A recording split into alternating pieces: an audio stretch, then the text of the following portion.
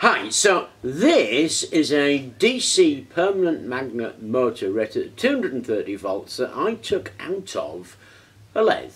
The lathe control board had burnt out and it left the motor, and the motor is actually still in pretty good nick, really.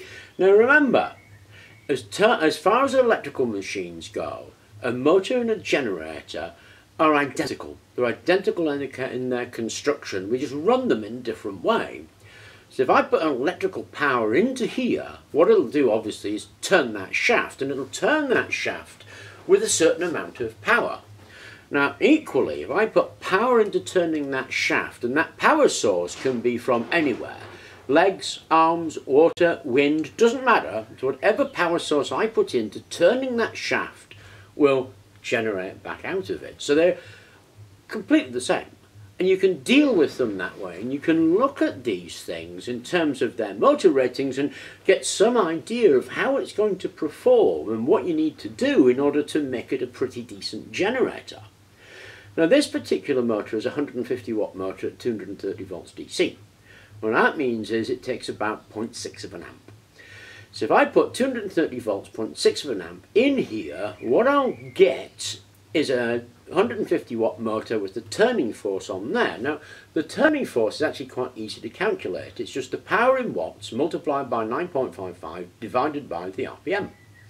This RPM rating is 4000 RPM because, again, 230 volts, 0.6 of an amp, it will turn at 4000 RPM. It's designed to do that, so we know an awful lot of information about it just by looking at the plate, because it says all of that stuff right there on the plate.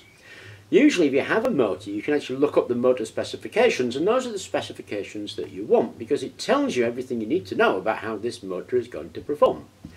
Now when this motor was wound, it was wound with a gauge of wire because it's a physical thing. We can only get so much wire in there.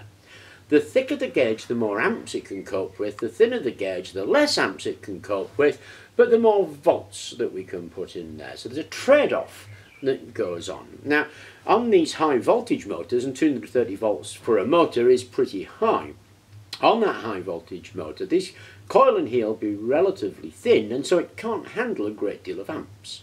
So if I try to bang more amps in there, and I would do that by upping the voltage, then I will burn out the coil. So there's a physical limit in terms of its construction of how much I can put in here to get it to turn, because that turning then creates the turning force or the torque that we can get out of this motor.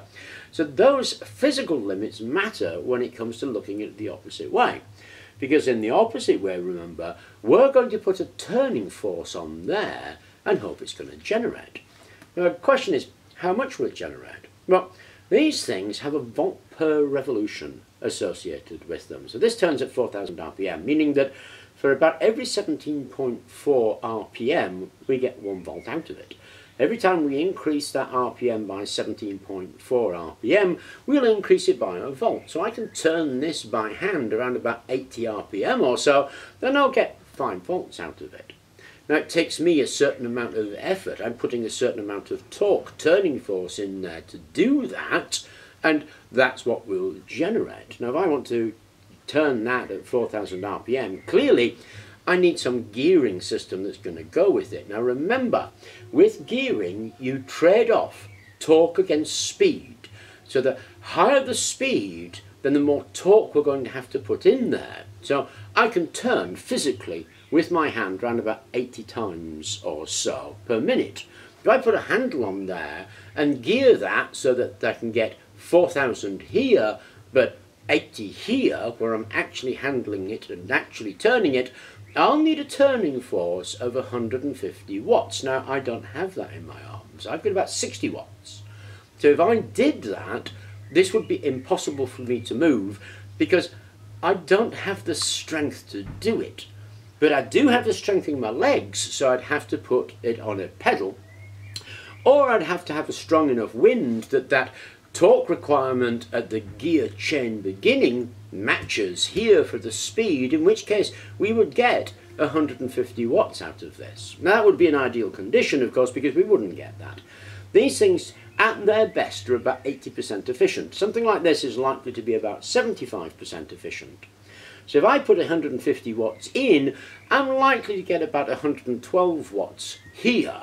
Now remember that torque and power speed conversion that we just talked about can apply directly to generators as well. But it makes you think about what kind of force you're going to have to apply to the beginning of your gear chain to turn this. Now you can't turn this any faster than 4,000 RPM. Well, actually you could apply more power to it, but you'll do the same thing as if you put electrical power in the motor, you'll just burn it out. So the limit that this was set when it was constructed as a motor is equal to the limit you'll get out of it when you use it as a generator. So the most you're going to be able to generate from that is 150 watts. And the reason? Because that's the most you can put into it. You're not going to get any more out of it, or you'll burn the motor. So, sorry, the generator. So that's what you want to aim for. You want to aim for about 150 watts out. And what that means is you're going to have to put about 0.24, I think it's 0.24, 0.24 Newton meters or 0.18 pounds per foot of torque is going to have to be applied here to be able to get that to turn. Now obviously we've got the physical limit if I can't actually turn it. When I turn it, I can feel the torque. It's not very hard, but I can't physically turn it at 4,000 RPM. I need a gear chain that will apply that kind of torque here, or rather that speed here, and to get that speed here through a gear chain, that would be the torque that I would need to apply at the pedal. Another way of looking at it, of course, is in terms of watts of power. Now, I know that's quite a lot to take in, so let me summarise.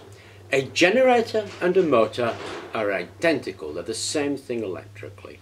So we can use the plate or the specification on a motor to tell us what it's going to generate. This motor is 230 volts and 0.6 of an amp, 150 watts at 4,000 RPM. That's the specification of that motor. We can use that specification to tell us how it performs as a generator, because following that formula, watts times 9.55 divided by RPM, then we get the torque that this will generate. That means that that's the torque that we need to apply to make this generate at that rating. So it's a straightforward conversion of one to the other, and that's the whole point. Once you know those two things, then it becomes actually pretty straightforward to work out how this will perform. The rest of it is a mechanical issue. Like I say, I can't spin that. Whatever I apply to that needs to be able to spin that at 4,000 RPM, so we'd need gears. When we have gears, we know what the torque on the gear will be to get that to turn at 4,000 RPM. Anyway, I thought I would go through that quickly because there seems to be quite a lot of confusion about how to use motors and how to work motors out when they will be used in a situation as being a generator. Because it doesn't matter how many coils, how many magnets you put in there, you can't apply the turn there, you can't apply the turning force right there, then your generator will not generate. You have to be able to turn it. You have to be able to turn it and know what power you're going to need to put in there to turn it so you can size your machine. Once you size your machine, all your little bits and pieces can actually link together. Anyway, I thought I'd fill that in because I'm going to make a generator out of this, but I thought I would do that first because I thought that would be helpful for people to know. Hope you enjoyed the video. I hope it was helpful and not just more confusion. Thank you very much for watching, and please remember to like and subscribe.